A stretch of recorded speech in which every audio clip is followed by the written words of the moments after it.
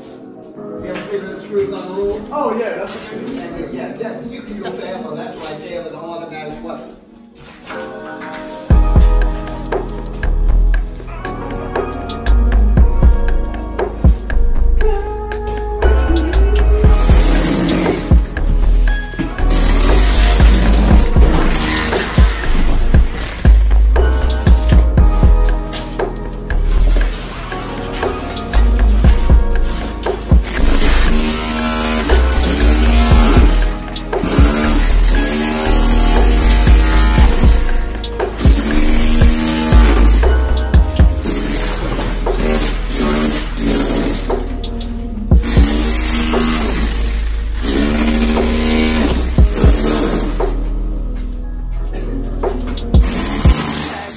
Show you where we're at in the process of the kitchen as far as the flooring is concerned.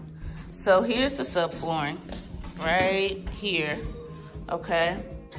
And then y'all see this area is all obviously a little higher because this is like plywood sitting on top of the subfloor. So this has to come up. We've already done that part, okay? Now we have to do this part. I don't know who laid this floor, but they literally have these screws. Y'all, look at all these screws. Look at all these freaking screws. Like, this is ridiculous. And at one point, there was like, look at this. Why is there like 5 screws in a circle right there? Actually, 1, 2, 3, 4, 5, 6, 7, 8. Where did I get 5 from? Oh, because over here was 5. 8 screws, y'all. And we have to pull those up or unscrew them. And then as I was pulling them up, we were going by sections. And then Jonathan would take the crowbar, like the big one, and go through and pull this up. But then it has nails all in it as well. So we done for the day, y'all, with that. And we're just gonna finish it up tomorrow.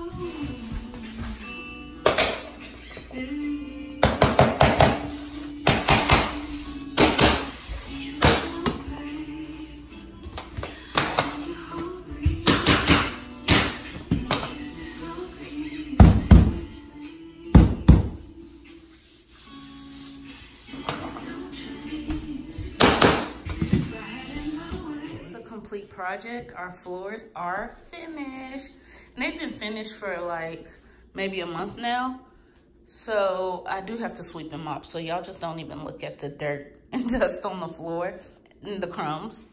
But that's the hallway. Looks so good. The living room, and then I'm standing in the kitchen, so let me move. And yeah, I love our floors. Oh, they give me so much life. I will put the link in the description box to where these laminate wood floors came from. And yeah, so here is the final project. I'm not trying to make y'all dizzy. I'm just trying to let you see the floor. So we got a few things coming up that we're gonna be doing. So make sure you check out those videos.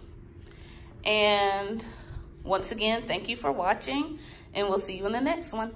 Bye.